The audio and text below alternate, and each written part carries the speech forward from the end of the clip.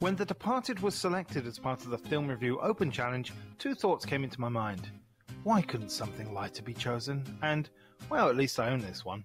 I've only seen The Departed once or twice, but yet I still own it on Blu-ray. Mainly because I remember enjoying it, but it's not my normal genre, so I haven't seen it in a long time. But why is it I haven't come back to this until now? With Martin Scorsese directing this crime thriller, a stellar all-star cast, and 4 Oscar wins under its belt, The Departed should be a sure thing for critical acclaim, right? Here's my review of The Departed.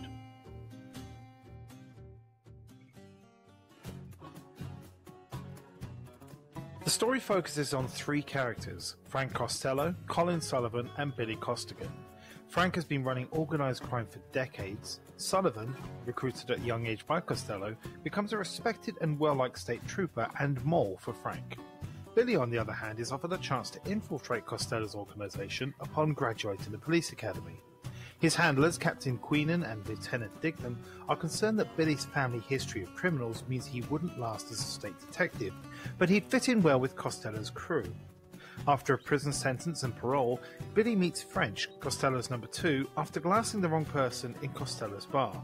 He then meets Frank directly after beating 2 goons from Providence trying to collect some protection money.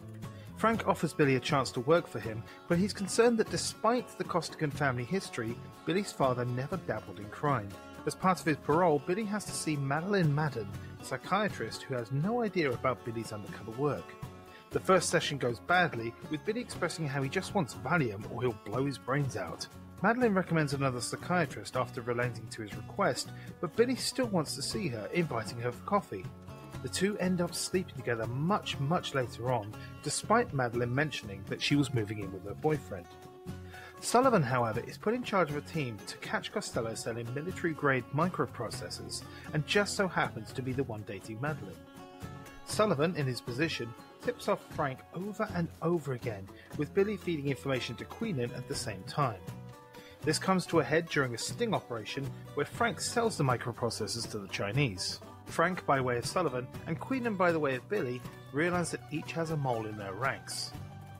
Both come close to revealing their identities, including Costello's men cornering Billy and Queenan's meeting at an abandoned building. Billy escapes without detection, but Queenan gets thrown from the building. Dignam resigns after Sullivan demands he gives up his informant, meaning no one in the police department knows who Billy is. Sullivan uses Queenan's phone to contact Billy, which then leads to the rather unusual situation of a rat ratting to a rat. It's around this time that Sullivan finds out that Costello is a protected FBI informant, and so during a drug bust, he kills Frank and claims credit for catching him. Billy is called in, and so Sullivan now knows who the mole is. Billy works it out after seeing an envelope with all of Frank's employees' personal details, including his own, which was given to Sullivan to search on the police database. Billy disappears and sends an audio CD to Sullivan, with conversations between Frank and Sullivan, as well as Frank and Billy. Madeline, however, intercepts it, and after confronting Sullivan, he goes to meet Billy, but gets ambushed. In quick succession, the following happens.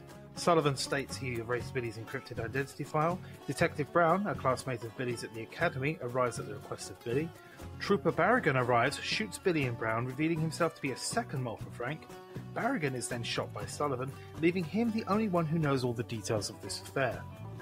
Life appears to go on, with a pregnant Madeline not talking to Sullivan at Billy's funeral, but when Sullivan gets home, he finds Dignam waiting for him.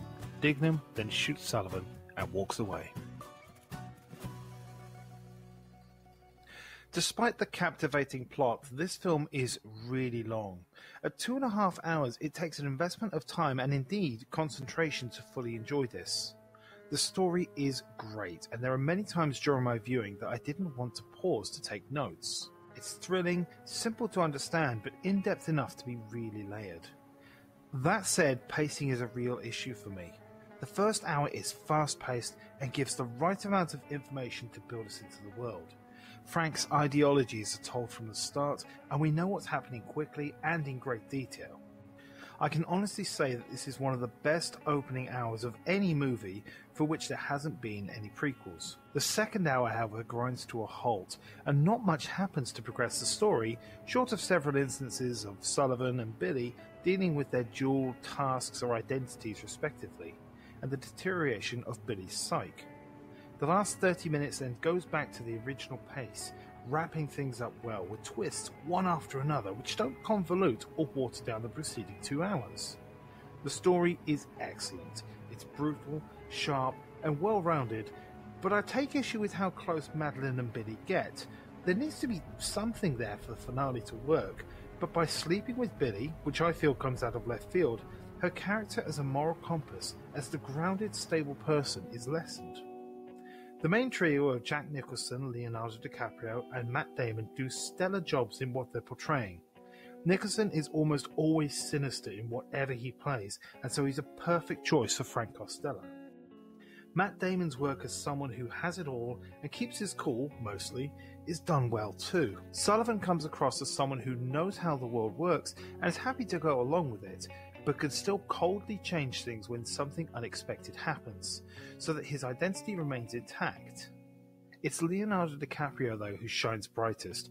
His portrayal of someone struggling with who he is as opposed to the job he's doing feels natural, and it's compelling throughout. DiCaprio shows how much Billy Costigan wants to get out of his family's shadow and do what's right at any cost, including using that family connection to infiltrate Costello's organization. By the end, though, all he wants is his identity back, and once again he's willing to do whatever it takes to do it. Seriously, how did it take until 2016 for DiCaprio to win an Oscar? I find Mark Wahlberg's character way over the top. Every sentence is either swearing, threatening to fight, or a combination of the two. But his loyalty to Queenan by killing Sullivan at the end is admirable, so he's not a total write-off. Ray Winstone, on the other hand, should never have been cast as a Boston gangster. It's so clear that he's not from there.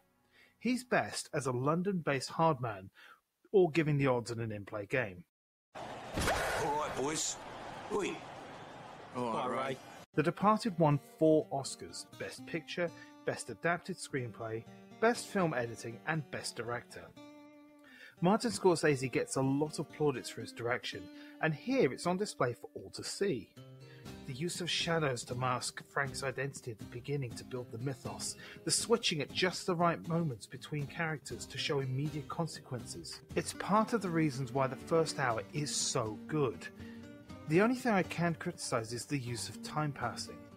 Until a character mentions how long has passed since the last scene, you have no idea whether hours, days, weeks, or even months have passed.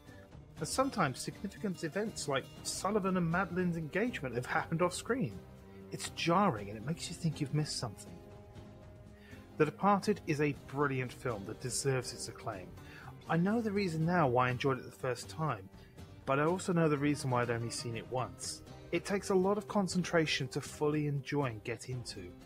It's worth the effort and it deserves your respect. So if this is your kind of film and you're willing to give it your whole attention, give it a watch.